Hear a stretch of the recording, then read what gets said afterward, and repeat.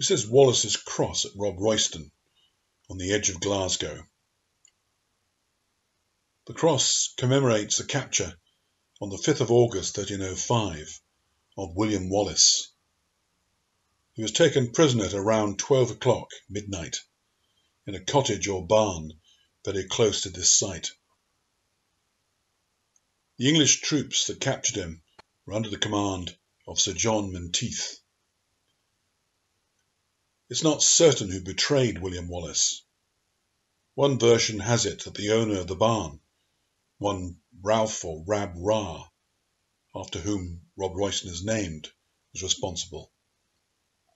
Another version has it that Jack Short, his personal servant, betrayed him. The reason being that at some point Wallace had killed his brother, so it was an act of revenge.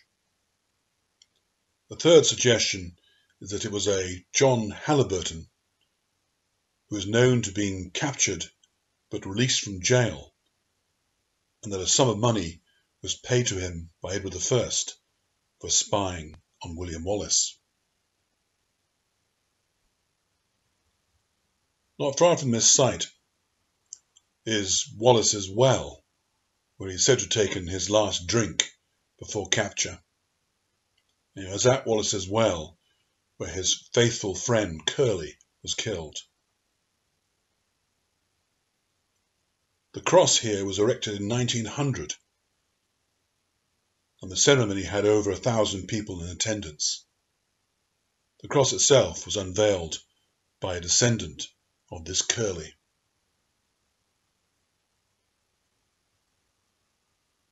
The cottage or barn in which William Wallace had been captured was demolished around 1826. The foundations could be seen for some time after. It's likely that the foundations still lie in the field with trees slightly to the east of the cross. Also at the site is a bench.